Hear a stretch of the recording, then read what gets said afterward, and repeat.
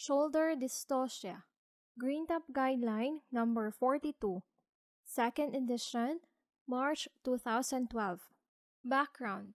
Shoulder dystocia is defined as a vaginal cephalic delivery that requires additional obstetric maneuvers to deliver the fetus after the head has delivered and gentle traction has failed. An objective diagnosis of prolongation of head-to-body delivery time of more than 60 seconds has also been proposed.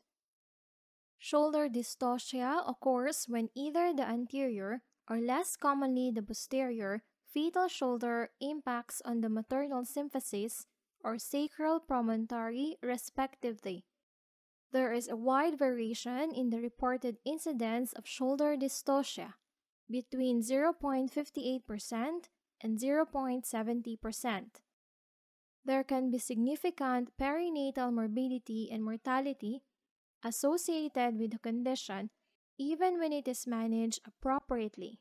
Maternal morbidity is increased, particularly the incidence of postpartum hemorrhage, equivalent to 11%, as well as third and fourth degree perineal tears, or 3.8%.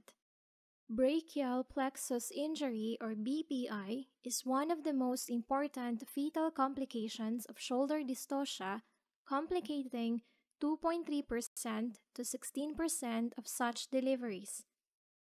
Most cases of brachial plexus injury resolve without permanent disability, with fewer than 10% resulting in permanent neurological dysfunction.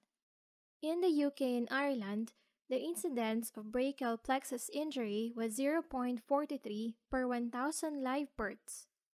Where shoulder dystocia occurs, larger infants are more likely to suffer a permanent brachial plexus injury after shoulder dystocia. Not all injuries are due to excess traction by healthcare professionals, and there is a significant body of evidence suggesting that maternal propulsive force may contribute to some of these injuries. Moreover, a substantial minority of brachial plexus injuries are not associated with clinically evident shoulder dystocia, with brachial plexus injuries occurring after uncomplicated cesarean sections. When brachial plexus injury is discussed legally, it is important to determine whether the affected shoulder was anterior or posterior at the time of delivery, because damage to the plexus of the posterior shoulder is considered unlikely to be due to action by the healthcare professional. Prediction. Can shoulder dystocia be predicted? Clinicians should be aware of existing risk factors in laboring women and must always be alert to the possibility of shoulder dystocia. Risk assessments for the prediction of shoulder dystocia are insufficiently predictive to allow prevention of the large majority of cases. A number of antenatal and intrapartum characteristics have been reported to be associated with shoulder dystocia, but statistical modeling has shown that these risk factors have a low positive predictive value, both singly and in combination.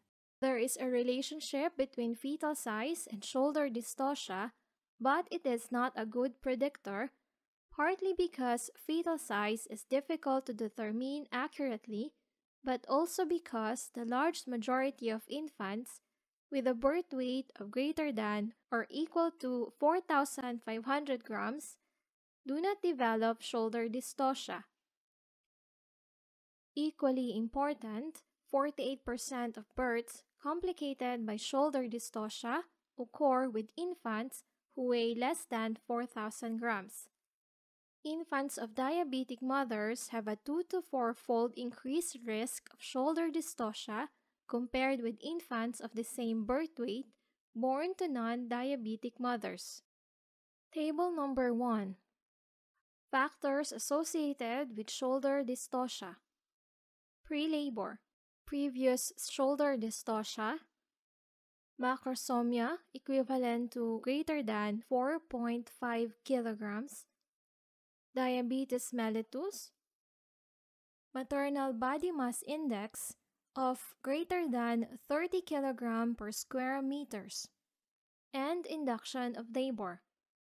Intrapartum, prolonged first stage of labor, secondary arrest, prolonged second stage of labor, oxytocin augmentation, and assisted vaginal delivery, prevention of shoulder dystocia, management of suspected fetal macrosomia.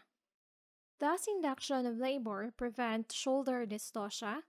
Induction of labor does not prevent shoulder dystocia in non-diabetic women with a suspected macrosomic fetus.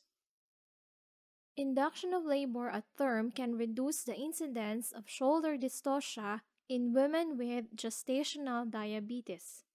Should elective cesarean section be recommended for suspected fetal macrosomia to prevent brachial plexus injury?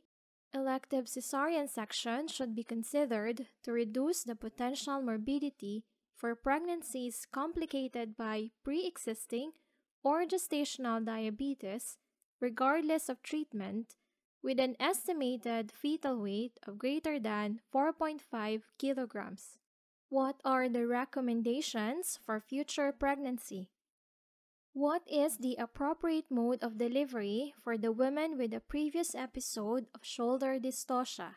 Either cesarean section or vaginal delivery can be appropriate after a previous shoulder dystocia. The decision should be made jointly by the women and her carers.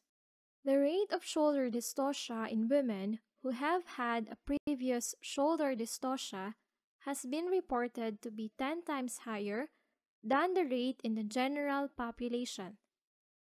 There is a reported recurrence rate of shoulder dystocia of between 1% and 25%.